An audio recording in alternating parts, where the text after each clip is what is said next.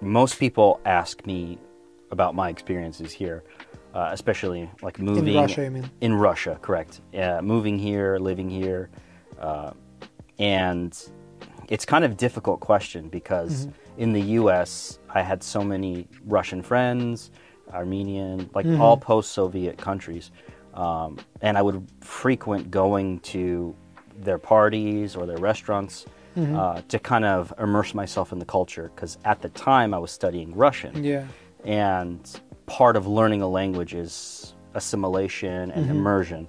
And So you have to be connected with the culture. You have to be surrounded by the culture. 100%. And like with English, it's so ubiquitous amongst the world. Everybody's seen an American movie. Everybody knows what it sounds like. 70% of all research papers are written in English. So, Yeah, correct. so it's a bit of a learning curve, but it's a little bit easier to immerse yourself in the culture.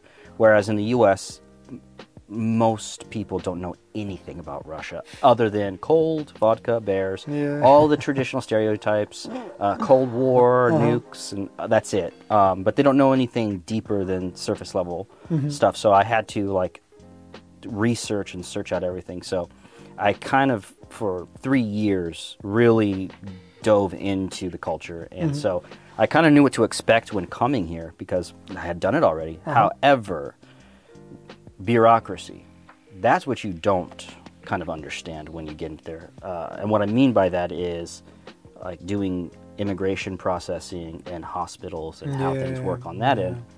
And so I remember when we were renewing my visa, I didn't know that you needed to take psych evals for visa processing and then do the blood tests and stuff. And so when we were going through that process, when it came time to renew, I was taken to the hospital for my appointment, and it was so funny.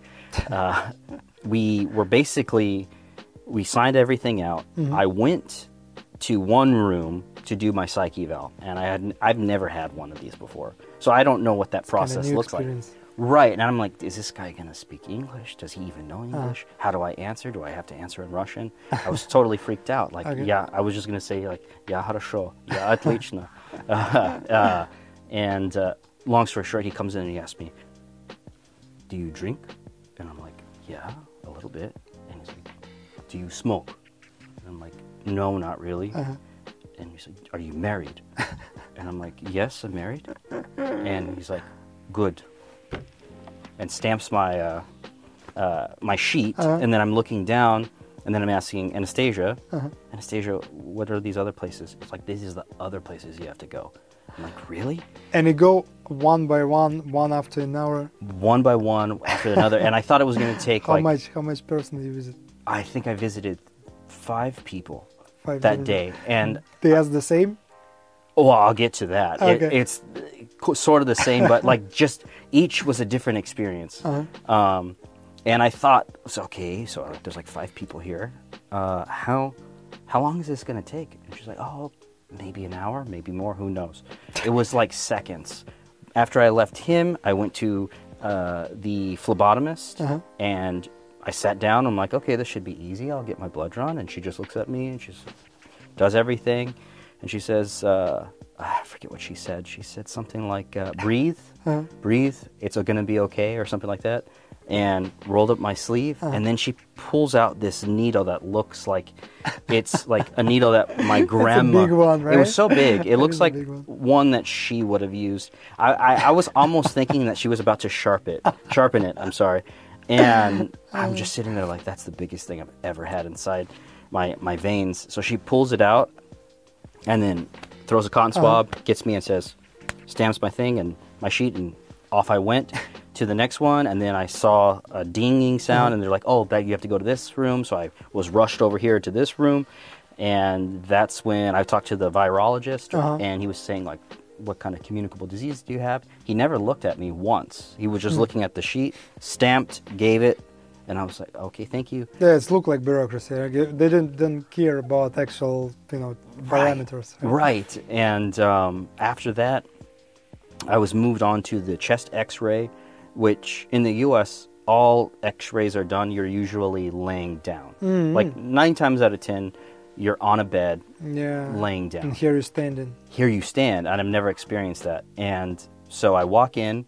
Oh, let me preface this. Before I walk in, I didn't read the sign above. So you cannot come, right? No, I walked into the wrong room. Oh, I see. The room I walked into on accident was where women would get breast exams. And so this lady was screaming at me, "What are you doing in here? You need to get out." And I'm like, "I'm sorry, I don't know where I'm going." And I looked up and I'm like, "Oh, that's like, I think it's mammologist." Yeah. And I'm like, "Oh my gosh, I should have known this." So then the room I needed to go to was on the opposite side. So I walk in there and the guy looks at me. He's like, "Get undressed." And I'm like, "How far?" And he's like, "All of it. Take it all off." Seriously? Why all? To my boxers. I don't know why. Oh, I see. And usually, you need to like have your up. Yeah. Just the top. Just the top. So I was in boxers, and then he put like a gown over me or something like that. Yeah, some like protection, right? Right. Yeah. And then he proceeds to wipe down the chest X-ray machine, where I'm going to be like pushing myself into. Yeah. And it was like the most intense smell of alcohol. He wiped it down, and it like my eyes were like crying because the fumes were just going into him. And then I thought I was in, like partially. And I was like, okay, this will be good. I'm up against it. And then he says no, and then he just pushes me right into it. And he said, "Stay like that." And I'm like, okay, I'm and here. he said, "Breathe. Yeah. Don't breathe." Yeah, yeah. And then he told me that.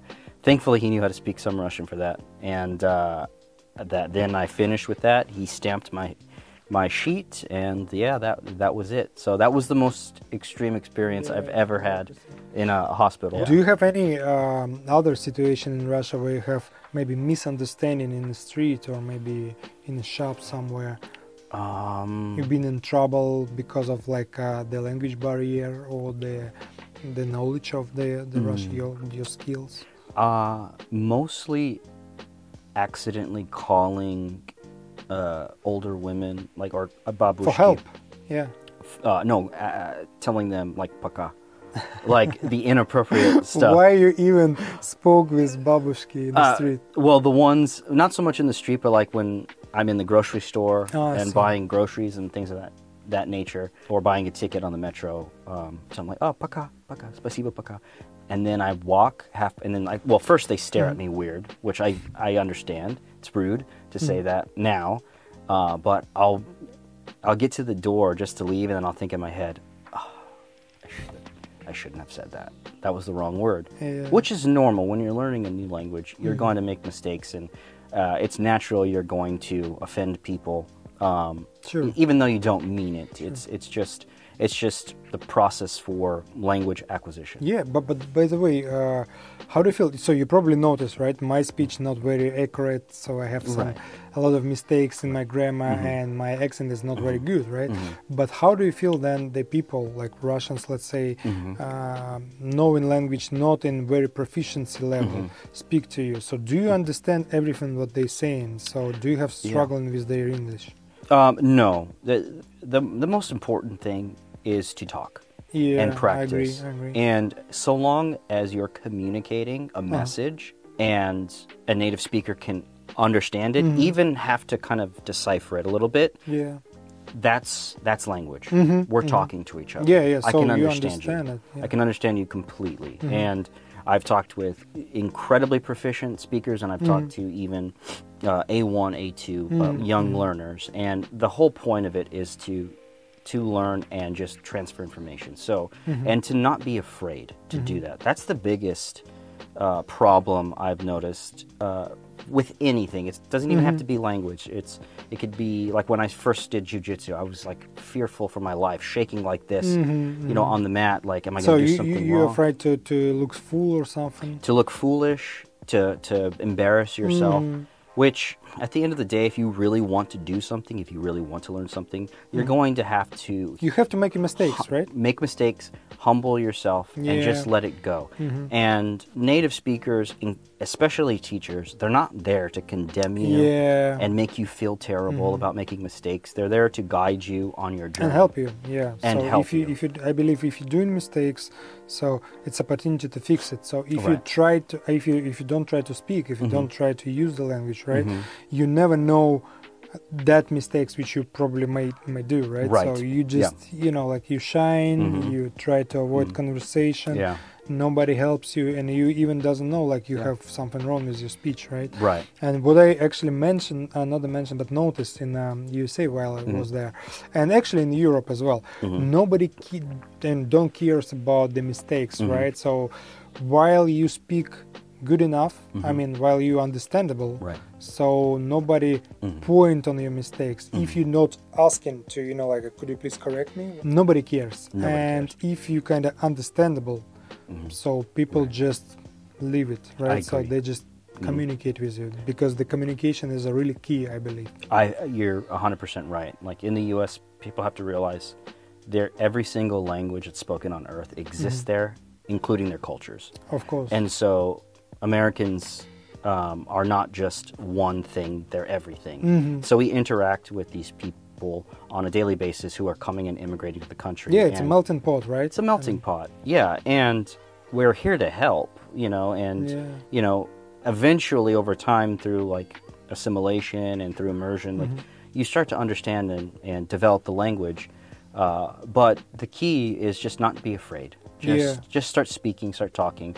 Like, you can probably learn about grammar, all day long. You can study your book, you can write down all the material, you can do all that, but you're alone in that process. Yeah, you have to have a friend to speak, right? People to speak. You need people to speak with, because that's one act of the language is to understand, how it works, but the other is to speak. Yeah. Especially when we're babies. When we're babies, are we learning grammar or are we speaking first? By the way, what do you think, like, what is more important in the beginning? Learn how to speak, actually, or try to learn how to understand? So what is more important on your side? To learn how to speak and understand first, because in adolescence, when we're first learning our native languages, no one's showing us grammar. They're showing us sounds, and we are mimicking at that point. So, you learn dada because your mom and and your dad are telling it. So you're hearing it, and then you start to connect the dots. Okay, that's what this means. That's what that means. And then grammar comes a lot long after school, that. I believe, right? Yeah, so in first grade. Right. So if you know certain things, if you know how to speak and say certain phrases, then yes, start speaking, start exercising that muscle. And the more you exercise that muscle, then you're going to start to ask yourself questions. Yeah. Oh, okay, so what is this? Like, present continuous. Oh. You even can self-correct yourself. You can even self-correct. Then you hear, like, something that sounds like weird, like I need to correct myself. 100%. Yeah, and also every language has a rhythm to it. It's like music. So you can hear when something's off. Like, it just feels off, even in Russian, like when something's off, like moi dom, like moi doma or maya doma. Like, so now you're figuring out the rhythm and the pattern. The same as with English. You need to figure out the rhythms and the patterns. And just practice. And I think it's important to speak with people. Even if they're not native speakers initially, find a friend who knows how to speak English, gather with them, and exercise that. People just master English like step by step, speak more, listen more, and then you get the result. Right. Thank you very much. I mean, it was great. I believe it's great advice how to master English, right? I think so, and that's why I'm here. I'm here to help. Thank you.